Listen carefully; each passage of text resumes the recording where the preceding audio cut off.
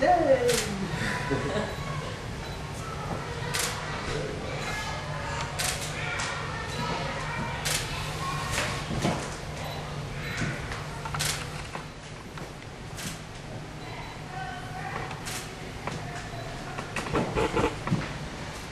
Nicely done.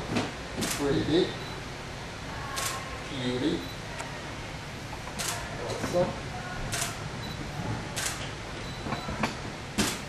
Nice. Great. Cool.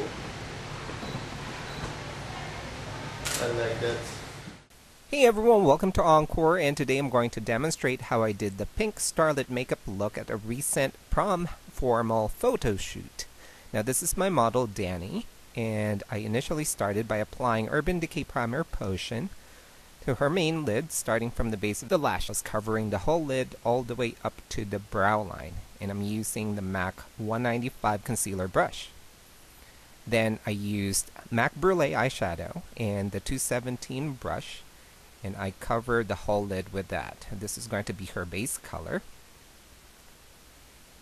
And then after applying Brulee, I started using the colors, and I initially started with MAC Cranberry, and I applied this to the outer corner and work that in towards her deeper crease. Now once again, I'm using the MAC 217 brush, and I'm just going to initially place the color first. Blending is going to come later, so I just want to do color placement for now and then blend all the colors later. Then using Amber Lights, this is once again a MAC eyeshadow, and I'm using the same brush. I'm applying this to the inner corner as well as the center of her main lid. Once again, focusing on placement of the color, I'm going to do further blending later on.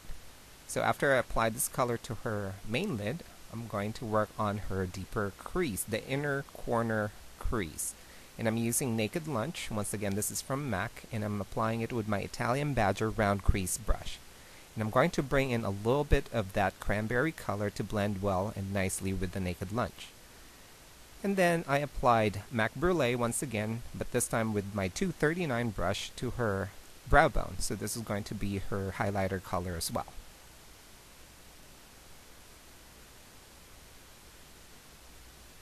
My next step is using Eve Pearl's eye pencil, and this is in Blackout, and I'm lining her upper lid, and I started from the center, working it out, and then working from the inner corner to meet that center. And then I used my angled brush to clean and smooth out the edges. And then using my Italian Badger crease brush, I added Shadowy Lady to her deeper crease and also added that to the outer corner. And this is going to create a little bit more dimension to her eye makeup. Just make sure that blends in well with the cranberry, and also it transitions nicely with the Amber Lights color. Now I'm ready for blending, and I'm just going to use my 217 brush as a blender brush. I'm just going to make sure there are no sharp edges to the colors, and that the three colors or the four colors transition nicely and gradually.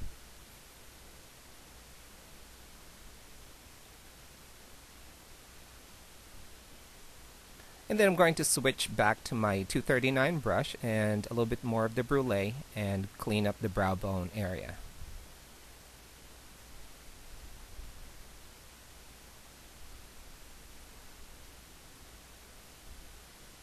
Okay, next I'm just going to sculpt and shape her brows using MAC Brune and my Italian Badger angled brush.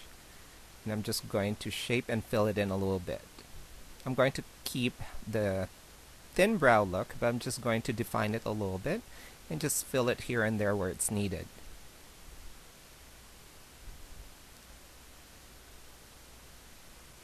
Next, I applied some false lashes. Now this is definitely going to add some drama to your makeup look, and if you have long thick lashes, you can just apply some thick coats of mascara.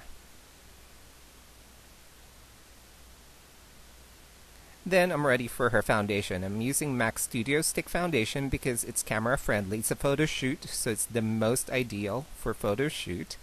And I'm only applying this to the areas where it needs coverage. Now Dani has beautiful skin, but it needs coverage here and there, so I'm just concentrating on those areas. And I'm using a wet sponge to even and shear that out. Blend it out. Okay, and then I'm just going to apply some more where it's needed. Here and there. And then once again, make sure that that's well blended with a sponge. Next, I'm using Magic Salmon Concealer and my MAC 195 brush, and I'm just going to apply this to Dani's under eye area. So I'm going to place the product first, and then I'm going to smooth and blend that out with a wet sponge. Using a wet sponge is really ideal because, for one, it's not going to absorb most of the products that you already applied to the skin, and two, it's a really great tool to shear out any thick formulated products like cream foundations and cream concealers. Now if your makeup tends to cake, just use a wet sponge and you're going to be able to shear that out. Next, this is a very important step, setting the cream foundation or concealer with a translucent powder. Now this is Eve Pearl's Photo Finish Powder, and I'm applying this with a dabbing motion, okay, not a rubbing motion, using a puffy, and this is going to set the foundation and the concealer. Next, I'm ready to work on her lower liner, and I'm using MAC Shadowy Lady with a 219 brush, and I'm just going to smoke this out from the outer corner and about halfway in. And right on her lash line, I'm just applying a black eyeliner pencil. And then for the inner corner and around the tear duct, I'm applying MAC's Naked Lunch eyeshadow with my 211 brush and making sure that that blends well with the Shadowy Lady and the black pencil. And then for her blush, I'm using Eve Pearl's Sassy Blush Trio. And I chose the medium and the dark color in the trio and applying that with my fan brush to give her a little bit more contour right underneath the cheekbones. And then I'm using the very light color, which is kind of like a peachy pink, right on the apple of the cheeks, working that upwards towards the hairline. And I'm also applying the blush colors right into her forehead to give that a little bit more warmth.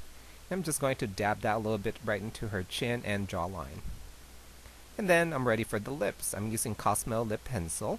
And I'm just going to straighten the bottom lip first. Just give that a nice plump look.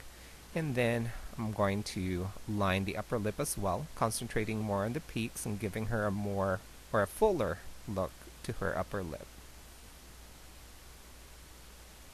And then just using my 231 brush, I'm just going to bring the lip liner color in a little bit right into her lips. And then using a gloss, this is Eve Pearl's Stardust Lip Gloss, and my 231 brush once again, I'm just going to apply this to the center of the pout. Okay, and then just blend that outwards a little bit. And then onto the upper lip, so both the upper and the lower lip, just in the middle of the pout. And then using a little bit of concealer in my concealer brush, I'm just going to clean the lip line area.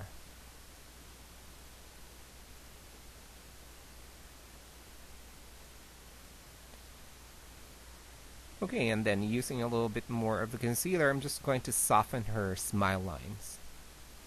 So that way the camera doesn't pick it up during the photo shoot. And then once again, I'm going to soften all that out with my wet sponge.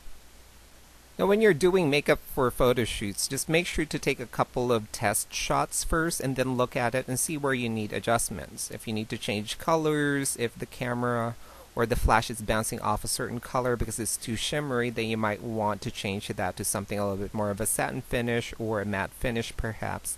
But one way or another, the key is look at the camera viewer and look at the test shots and see if you need to make adjustments. And then finally, just a final powdering so that she doesn't shine during the photo shoot.